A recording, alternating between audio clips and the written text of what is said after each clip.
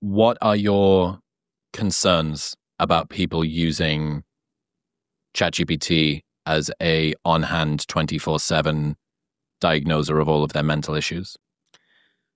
So what's your understanding of how ChatGPT works?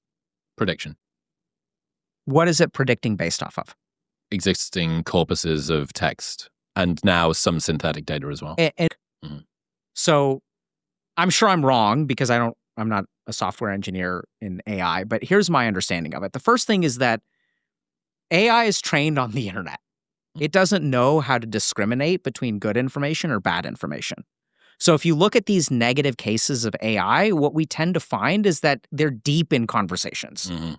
So if I ask ChatGPT 3 questions about one topic, if we have 3 rounds of chat of back and forth, it tends to do pretty well. Mm.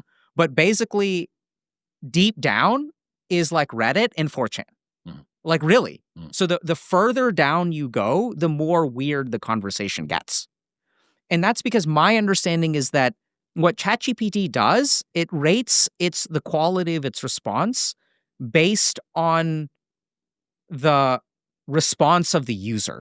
Mm. So what's right is what satisfies the user. That's what it's really Is trained why on. you end up with this tendency towards sycophancy. So I think I did a really cool experiment where I got together with 2 buddies of mine, two therapist friends, and we basically tried to get ChatGPT. We wrote up clinical cases and we gave it to ChatGPT and asked it for a diagnosis. Okay.